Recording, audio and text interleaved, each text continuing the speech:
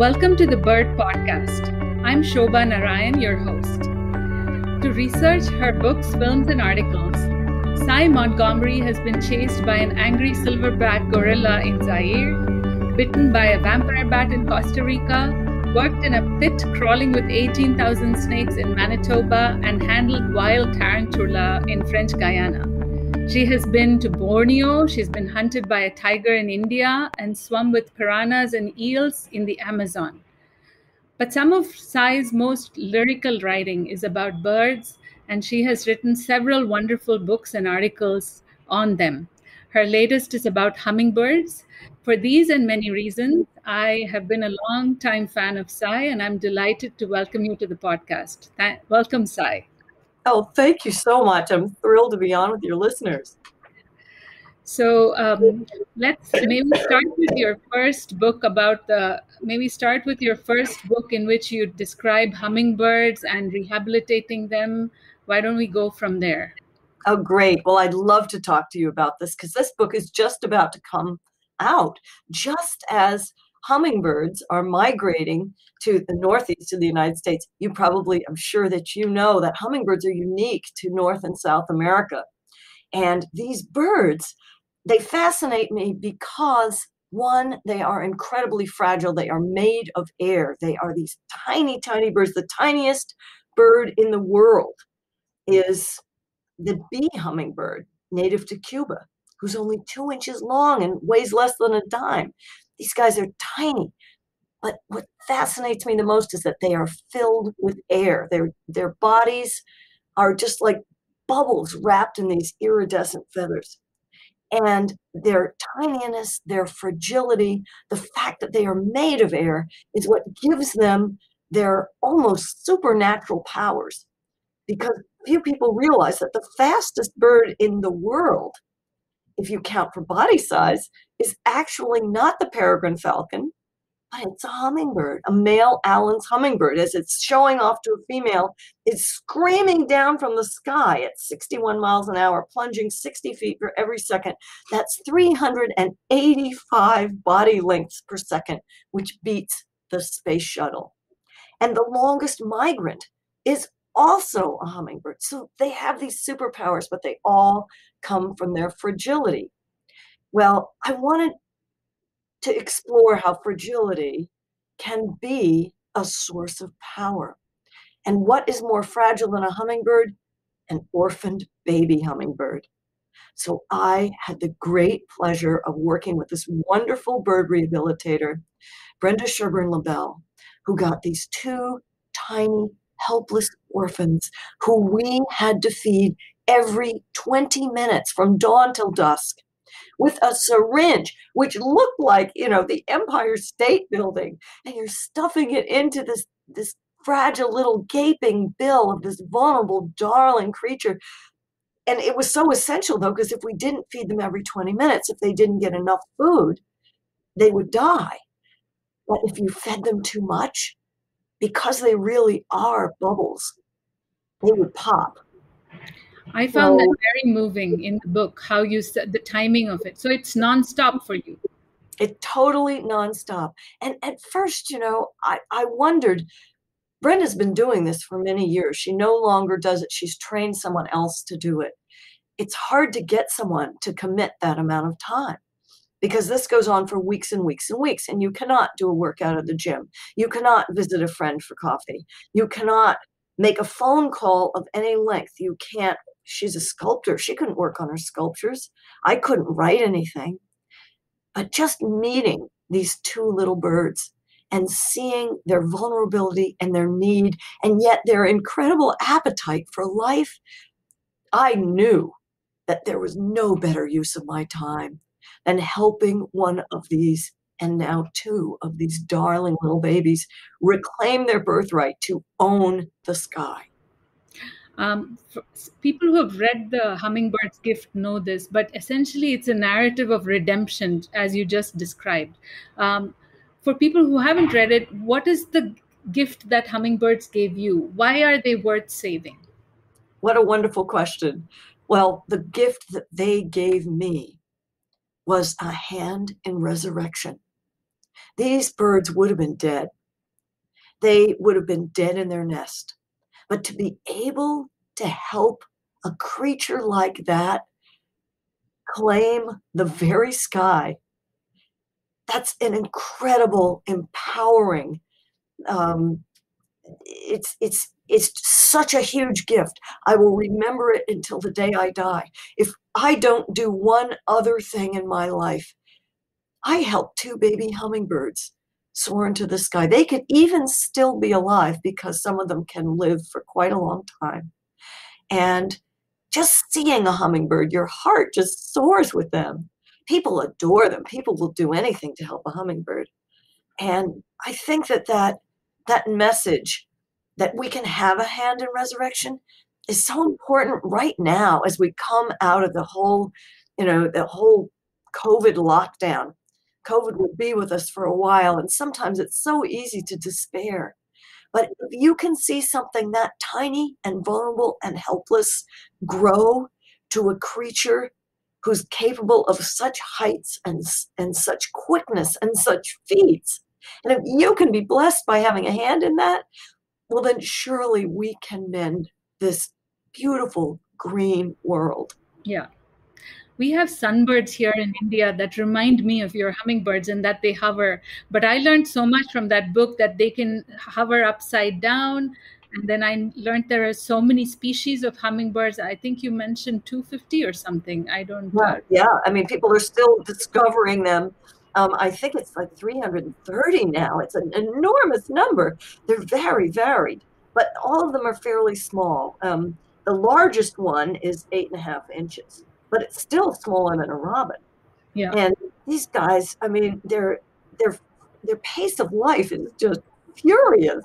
Yeah. Even resting, they breathe through 250 times a minute, resting. And the heart pounds at 500 beats a minute. I mean, this is a creature on fire. It's like a little comet. And they, one species migrates across the Gulf of Mexico from the United States to Mexico, or they all do that, perhaps. Some of them actually are residents in places like California, where we have that great long, and sometimes they don't have to go anywhere.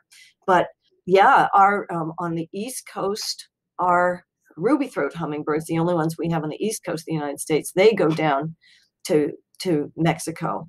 But in the West, we have so many other species of hummingbirds. And what is so cool is if you go visit South America, to see some of our birds down there, it's like, oh, look, I've got a friend here. It's wonderful. From the hummingbirds, can we move to the largest bird that you've written about, which is the California condors? I read about that. That was a spectacular book. The book, for those who haven't read it, is where Sy becomes part of another rescue mission to rehabilitate condors in Condor country. But I will let Sy talk about it. For listeners here in India, we don't have condors. Please tell us about condors, because I, for one, wasn't aware that they were vultures. Right. Well, you do have plenty of vultures. I met some of your beautiful vultures, and I'm also aware that vultures are facing some serious problems in India because of what's it called? Diclofenac, because of diclofenac. Yeah, vultures are underestimated. They're underappreciated around the world. But the condor is one of those birds that you just can't help but be dazzled by it because of its absolutely astonishing wingspan. It's 10 feet across, and it's North America's largest land bird. So it's really no wonder that Native Americans revered the condor wherever it was found. It soars to enormous heights. It can see everything. And our Native Americans recognized that and believed that the condor had all kinds of magical powers. And really, all vultures are performing a miracle, because feeding on carcasses, what are they doing? They are taking death and making it into life. But condor comeback is kind of a double resurrection, because our California condors were extinct in the wild. And I remember this happening. This was in the 80s. And what was the exact date? I think I have it, 1982. There were fewer than 24 of these birds left on the planet. And I remembered this was in 1987 when the last one who was wild was captured and taken into a zoo to breed in captivity. And that made the condor extinct in the wild. This was an extremely controversial move. And even some of our great conservationists felt that it was wrong to take one of these incredible birds who, ruled the skies all over the West and put it in a cage. But it was the only way. No one even knew why these birds were going extinct. They kept wondering, are people shooting them? Are they eating poisoned carcasses? What's going on? And it turned out it was neither of those things. The causes of their extinction are entirely in our hands. And it is two things. It is lead from not being shot by bullets, but feeding on carcasses that have a trail that the bullet leaves of lead in the carcass. So if hunters would use other bullets, it would make the meat that they take home to their children far safer, and it would help save the condor. And the other thing that is killing them is micro trash, tiny bits of trash that the mother and father condors, who are about the best parents you could ever hope for, they actually go out shopping for toys to bring back to the nest. And in the wild, if there wasn't trash thrown everywhere because of humans, they'd bring back little pebbles and little twigs and, all kinds of safe things for the babies to explore. But they bring back plastic garbage, bottle caps, bits of glass, pieces of wire, and the chicks swallow these things. The plastic jams up their crops so they cannot eat. The glass grinds through this. It's terrible. And if we would just stop poisoning the world, this would be fine. But they've been trying to save these birds for decades and decades and decades. And it was my great honor to work with the folks connected with the Santa Barbara Zoo and a number of other folks at other zoos and with the National Park Service and National Wildlife Service to help take care of these condors. I got to hold a condor on my lap. I got to hold several condors on my lap. I even got bitten by a condor, which was thrilling. I got pooped on by a condor, which felt like a baptism. But having this up close experience with this magnificent creature just completely thrilled me. And it was something I could not wait to pass on to others. This is one of those very creative conservation efforts. Every single condor that is left on the planet, of which there are now hundreds are flying free. But the free flying ones they're so precious that each one has to be recaptured and checked to make sure it is healthy. And they do this every year. So I got to work with Estelle Sandhouse, and she showed me, how to properly hold one of these giant birds, to have them sitting on your lap, looking into that ruby eye and realizing this bird could have been gone. But no, people are joining in the effort to bring these birds back. And now, again, you can see condors flying free. And this is thrilling for Native Americans who understand the value of condor medicine. And the book also has a chapter on condor medicine. And I got to talk with a Chumash elder who explained how important they are in their culture. They understood what the white interlopers did not. And only now we're starting to understand. I had the pleasure of reading Sy's book about condors in full. And one of the memorable phrases she uses in the book is that saving wild condors was a creative, controversial, and concerted effort. And all three words are important. And then she talks about how she goes into the condor country and they bring the birds into a large cage and then a smaller cage, and then Sy gets to hold them in her lap and then they are injected with blood samples are drawn. It's quite wonderful to listen to it. And the other thing I didn't know was that condors are social birds, and they learn very fast from mentors, as she calls it in the book. So, Sy, what's it like to hold a condor? I mean, you describe it in detail in the book, but please talk about it. Well, I've done some falconry in my life, and this kind of helped. It's a very large, very large bird, but you can feel the bird relax in your arms if you're holding it right. Now, there's you just mentioned how they're personality plus birds, and some birds are bold and some are shy.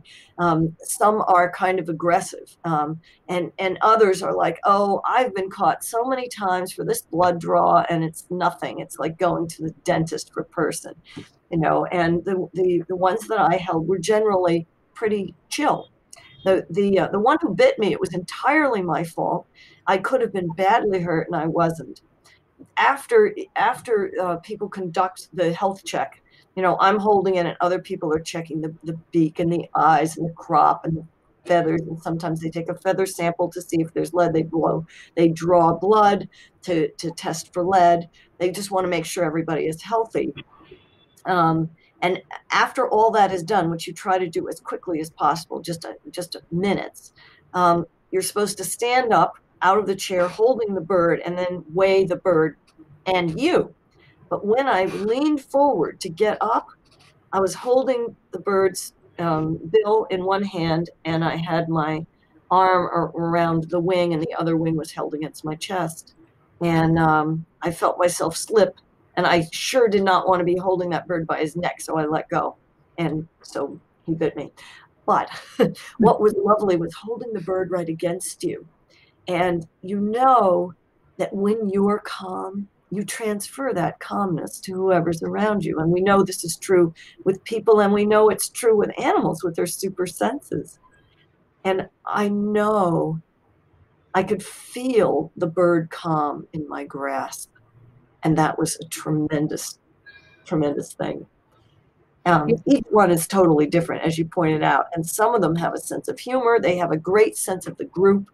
One of the great things I learned from Estelle was once they had a group of condors at the zoo, and one day all the condors went out and picked all the flowers in the exhibit and lined them up together. That's Why like that? so amazing. Yeah. Yeah. Everyone in Hancock, New Hampshire, where I live, we just had a snow, as I was mentioning earlier, and everybody has rushed out to pick their daffodils so they don't get wrecked. And I kept thinking of all like vultures, like big condors rushing out and picking flowers in those big beaks to display them. There's that lovely passage in the book where you say you can feel the condor's heartbeat and the condor can feel your heartbeat, and you're holding the beak and you're relaxing and it's relaxing. It's almost like holding a baby, I guess. The transmission of the senses. And then there's also the section where you say the man who taught you, he actually pulls the condor's neck back because the power of their it comes from jutting forward or something like that. The condors actually it comes from pulling back because they are ripping the flesh of their prey, and if you've already pulled them to you, they don't have that much forward motion, so you've kind of taken their strength. But I love that it's pulling it to you, because a lot of people are like, I'm not sure I want to pull a vulture to me. Yeah. But, you would think too, vultures, people think, messy, gross. They're feeding on it. Minutes before I was holding this bird, it was feeding on a carcass. And you would think like, oh, they're so dirty. They're extremely clean birds. I mean, they're constant. They love having a bath. They love fixing their feathers. They smell nice, actually. And their breath, the breath of a condor, if the condor is healthy, smells like a freshly cut carrot. Oh my God. So this is literally taking death into life. They are eating carcasses, but their breath is nothing like death, nothing like A carcass. Okay. It Wow. smells like a lovely fresh carrot. Sy, in India, we talk a lot about conservation and things that we can do, behaviors to change. Tell us about lead bullets and copper bullets, because that's a big part of the effort for conservation. Yes, absolutely. And I know that everyone who's working for condor conservation wants to work with hunters, not against them. They want it very clear that they're not against hunters. Copper washed bullets do not leave a toxic trail as they enter their target. And so if you are hunting with a copper washed bullet, the meat that you take home is clean. It's not going to poison your wife and children or your husband and children or yourself. So it's much better for the hunters. And hunters say that these bullets are very accurate. Now, they cost a little bit more, but not that much more. And when you look at the cost of hunting itself as a sport, this is the least of your expenditures. Guns are very expensive, and you need a permit, and you're driving a long distance, and it's nothing. It's as if you were going on a vacation to a beach and haggling over the price of the swimsuit, saying, "Oh, I can't take my beach vacation. I can't. My swimsuit costs too much." So, to be able to save the condor, and to be able to save the other animals that feed on carcasses that may be poisoned with lead, is a huge, huge thing, and we can all have a hand in that. And California, what's California that? has a law against lead bullets, right? California. In California there is. In a lot of other states there's not, and it's very frustrating. It's an issue also with fishermen with lead sinkers. Another iconic bird in New England is the loon, this beautiful black and white bird with a long bill that dives to great depths and has that wonderful wavering, eerie call. They are dying because of lead sinkers.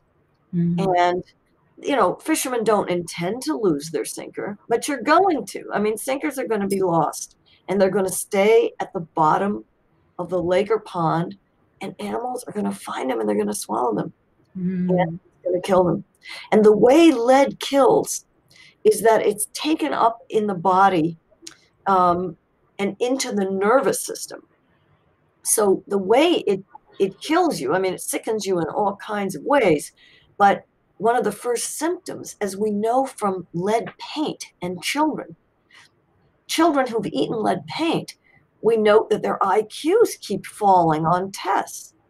Well, if you're a bird and you're flying, you have got to have your IQ functioning at, a very high level. You need your wits about you if you are flying. And so while lead poisoning, you have to accumulate a bit before it kills you like, strychnine, just affecting your mental acuity, that's enough to kill a bird. Even a tiny, tiny dose can kill a bird. Which bird would you like to talk about next? Because you've met emus in Australia. You have your book on birdology has a list of birds. Shall we talk about hawks or crows or emus or falconry, if you wish? Boy, well, I would love to tell you about emus, because they were they showed me my destiny. I write about them in a memoir called How to Be a Good Creature. And it was really my first dog when I was tiny who showed me what I wanted to do for a living. I wanted to learn the secrets of animals. I was only 3 when Molly came to me, and I wanted to be a dog, but everyone wanted to teach me how to be a little girl, not a dog. So I had no one to teach me until I had Molly. She's the one that showed me that I really wanted to pursue a life of studying animals. But how was I going to do this? Emus were the ones who literally showed me the path by letting me follow them. I had worked for a newspaper for 5 years right out of college, covering science and environment, and loved it. and had a chance to take a vacation with an organization called Earthwatch. It pairs paying laymen with projects around the world. And when I took a vacation with them, I worked with Dr. Pamela Parker in Australia on a wombat preserve for the southern hairy-nosed wombat. And I fell in love with field research, so much so that when she said, look, I can't pay you to come back. I'd love to. I wish you could be my assistant. I can't give you a ticket to come back. But if you ever wanted to study anything here at my research center, which was a bunch of tents in the middle of the outback, I'll give you food. So I quit my job and I moved to a tent in the outback, not knowing what I would study, giving up, income and health insurance, but I had food. Well, I was out helping a graduate student with a study of her own. She was in another part of the park and I was over here collecting a particular plant that she was going to check for nitrogen content. I was bent over and I was cutting these plants and putting them into a paper bag. And somehow I felt someone was there. I looked up and 3 birds taller than a man were just strolling by in front of me. And I'd never seen anything like this. Emus, as you know, are as tall as a person. They can't fly. They have these little 8-inch wing stumps. And their feathers hang down like hair. They really look more like people than they do birds. But they are, in fact, birds. They're everything a bird is. They just can't fly. So these 3 individuals are walking past me, and I felt like I'd just been visited by an angel. I couldn't believe it. And they had to have seen me because birds' eyesight, as you know, is really excellent. But they behaved as if I wasn't there. And I was smitten. And I decided I've got to study these guys. Now, I never thought I'd actually see them again, but I noticed that they had left a big poop and I rushed up to look at it. It was like something discarded from an alien spaceship. You just couldn't wait to see what's in this. And there were seeds in it. And I thought, gosh, they must be important seed dispersers. I'll find out what these seeds are. Well, that was a very interesting project in its own. But soon I found myself bumping into these emus everywhere I went. And since I wore the same thing every day, a bright red kerchief and my father's green army jacket and jeans, they quickly learned to recognize me. And soon I could follow them, just walking a few paces in back of these 3 young adolescent emus. And I recorded all of their behavior and I kind of became one of their flock. You're very poetic in describing the presence of an animal. Having never seen an emu, what is the presence of an emu? What is it? What does it emanate? What is the personality of an emu? They're very curious. That's something I've found out. They're very. I think every animal is intelligent in its own way, but the intelligence of an emu, I think, is something that we can recognize because it's similar to our own. And I later learned they also have a sense of humor, very similar to our own. One day when I was following them, they went out to the ranger's house, and he had a dog on a chain out back. And they wanted to tease the dog because, of course, dogs like to run after everything. And they knew that this dog would love to chase them and maybe even to bite them and eat them. But they knew about chains. So what they did, they knew the length of the chain. They walked up so that the dog would be running all the way out to the length of the chain and that the dog would be forced to stop. And they just started going crazy. They were like splashing the air with their feet. They were throwing their necks up and their heads up. They were taking their little 8-inch wing stubs and wiggling them around just to make the dog go crazy. And they did this for several minutes. And then when they were done, they strolled back a little distance away and sat down and preened themselves, as if to say, as if they were rubbing their nails on their shirt and blowing them to polish them. They were like, that was entertaining, wasn't it? We really got the best of that dog. Um, there's a number of books you list in that book in which you describe the emus. Can you do you remember a couple of them that we can pass on to our listeners? Books that you love among nature writing. Oh yeah, absolutely. Gosh, one of my favorite books ever was Never Cry Wolf by Farley Mowat, Canada's most famous storyteller. And what that book showed me was that, it's great to have facts. It's even better to have a story, and it's best to grab your reader's heart if you want them to live in a way that will respect animals and conserve animals. So the emotional content of that book really mattered very deeply to me. He's a wonderful and humorous writer, and he was very good to me when I was researching my first book about Dian Fossey, Jane Goodall, and Birute Galdikas. He invited me to stay in his house. I couldn't believe it. This man who was a famous writer, and I was just starting out. So God bless Farley Mowat. I deeply loved Dian Fossey's first book, her account of living with mountain gorillas, called Gorillas in the Mist.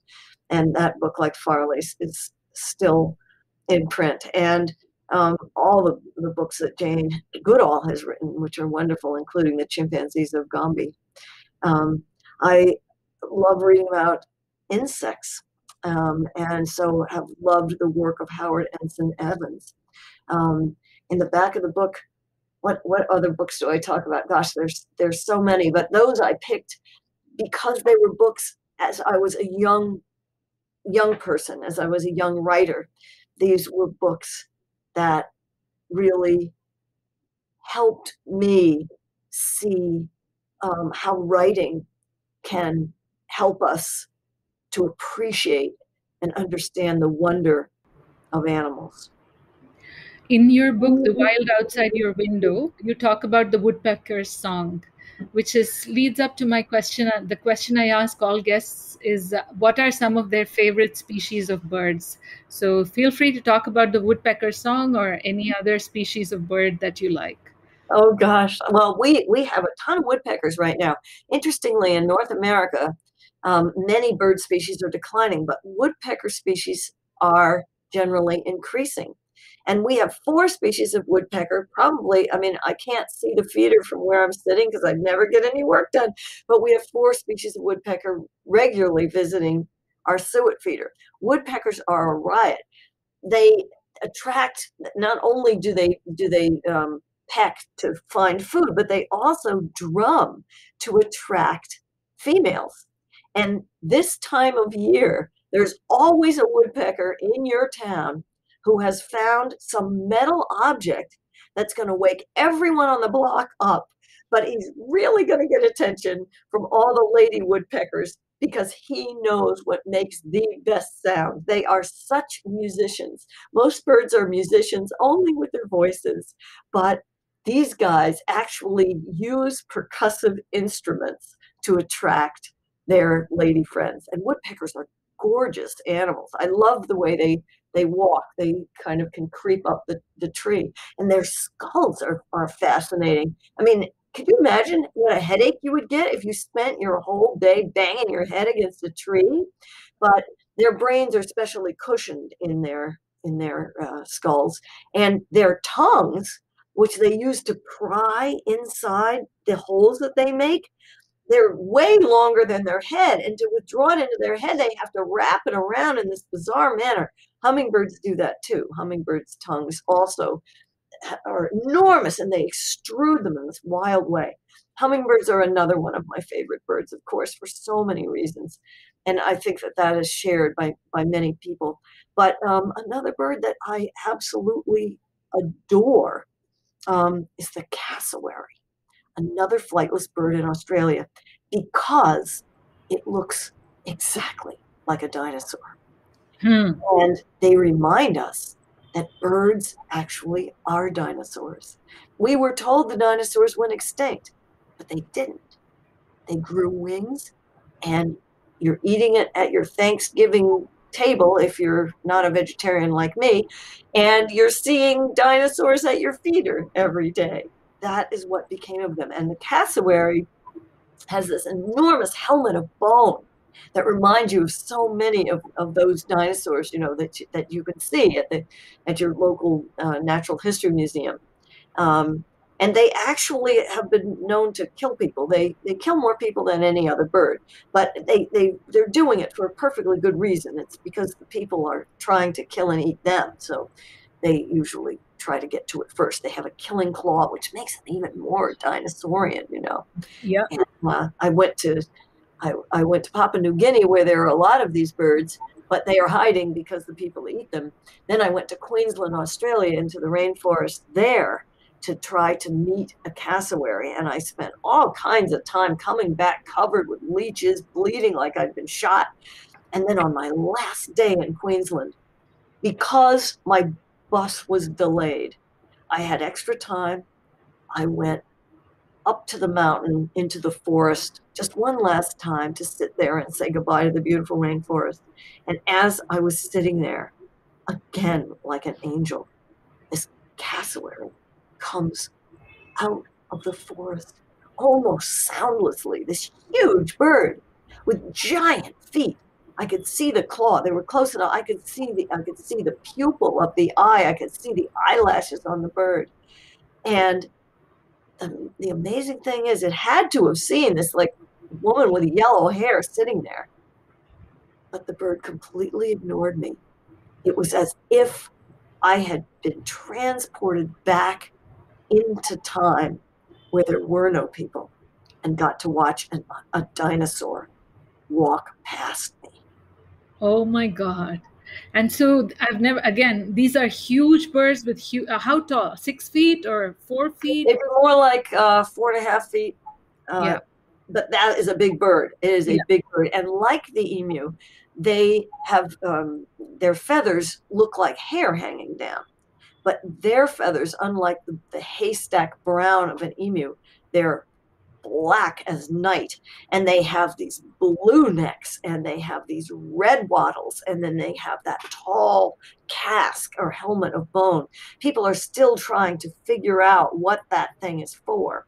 One of my good friends has been studying this for many years, and he believes it might be involved in receiving or creating sound. Huh. And it moves quietly. You said it came quietly out of or it makes noise. Yes, it's amazing how quiet animals are. Even elephants, as you know.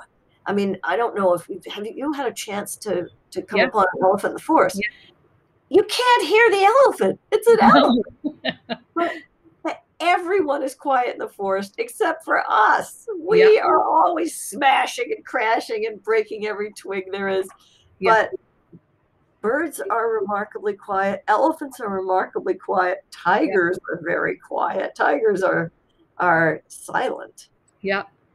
In your book, Birdology, you talk about multiple birds. Tell us about hawks first.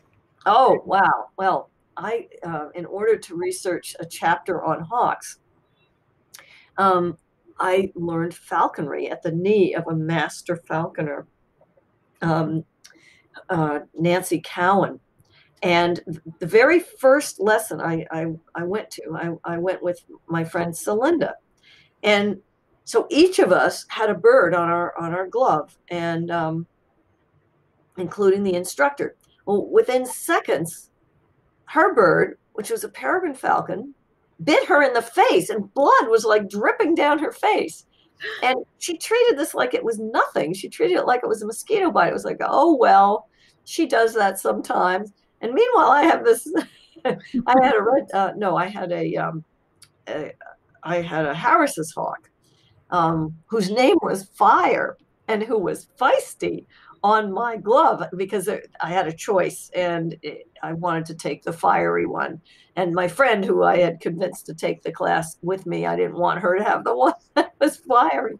Anyway, oh my God, birds are fierce. I mean, they are dinosaurs. And many, many birds, even birds we think of as seed eaters, actually love meat, whether it's the meat of a worm or the meat of a rat or the meat of a rabbit. And when you see a hawk take a rabbit or a quail, the concentrated ferocity, the intensity of it, they call it yarrick. There's a word for this because it's so integral to hawks. And when they are in yarrick, there is no stopping them. And I admire this. Although I'm a vegetarian myself, I deeply admire that focus, that intensity, that ferocity. It is the essence of wildness. It is the essence of where birds come from. They come from not the plant-eating dinosaurs. They come from the wing of dinosaurs to which Tyrannosaurus rex belonged. And you see that when you've got a hawk that leaves your glove for the hunt. And I'm a nonviolent person. You know, I literally won't hurt flies. I'll take them outside. But watching a hawk pursue and get its prey is almost a holy thing. Unbelievable. How beautiful. What a nice. So how do you spell yarrick? Y-A? Y-A-R-A-K. Y-A-R-A-K. I'll look it up. Yeah. That is so poetic. And we have crows in India, about which you write about as well. And I've met your crows. They're fabulous. Yeah, but you have a different version, or your experience is a little different with crows. Sure. Well, in Birdology, I write about an aggregation, a huge roost of crows. And it became very controversial in this smallish city in New York, Auburn. Some people saw this enormous aggregation of crows as a wonder of nature. Thousands and thousands of crows would stream in, and they almost blacken the sky. It was a beautiful sight, and they were all calling and talking to each other. And as you know, crows are very smart. They're very social. And at these roosts, they probably are exchanging all kinds of information about a good place to be and where the food is. And so, you know, you're watching a really interesting natural history event and seeing thousands of birds in one place. But other people did not want to see thousands of birds in one place. They looked at the crows as a nuisance. They felt like, goodness, you know, they're pooping on your car. They're making a mess. They're making too much noise. So they wanted to disperse this roost in downtown Auburn. So it provided a way to look at how people look at crows. And one of the things that I find interesting about our take on other animals is frequently the animals that are most like us are the ones we most despise. And when we're mad at them for doing things that we do. So, you know, people aggregate in cities. People make a huge mess. People have made a whole mess of the globe. You know, half of the ocean is going to be filled with plastic by 2050. It's going to have more plastic than fish. So who are we to talk about an animal making a mess? We congregate in enormous numbers and make a lot of noise. But because crows were doing this, we were like, no, we don't want to have that. There had been crow hunts in Auburn. Prizes were given out for the most crows someone could kill. But now Auburn was trying a different method, and that was to disperse them, to scare them away, to make them go into the woods, which would bother people much less. I find I'm sorry, go ahead. I said, I find it interesting what you just said, because I thought you would say people like birds that are like them, but you said that's the opposite. People despise birds that are like them. And the crow example. Yeah, that's so. I think so. Yeah. I think so. Yeah. So I want to end with the chapter on parrots, which you talk about, and how smart they are, and the African gray parrot. So please tell us a little bit about that chapter as well. Oh, that was a fun chapter to research. I started it by, on my birthday, flying halfway across the country to dance with a cockatoo. Snowball the dancing cockatoo. He was the celebrity. And what he did that was so cool, I mean, lots of animals can be taught to dance. I've been taking canine freestyle dancing lessons with my dog. But what birds can do is they can synchronize to the beat of a song. And there's been studies on this. It's been thought to be only a human trait, of course, but it's not. Lots of birds can sync to the beat, as it turns out. And you can see this if you go on YouTube and just ask to see some dancing bird videos. There's tons of them, and they actually keep on the beat. And so I got to dance with this cockatoo. And Snowball, he was an unwanted bird. He'd been loved, and he'd been living in a home where he was a celebrated member of the family. But then the daughter who he loved went to college, and when she came back, he was furious with her. He thought he was pretty much her mate. And it's like, where have you been? I thought you were eaten by an owl. But no. So then he began to attack her, and because the beaks are so strong, they can exert like 400 pounds pressure per square inch. They had to give the bird to a bird rescue. And when they did, they handed her a CD and said, just play this and see what happens.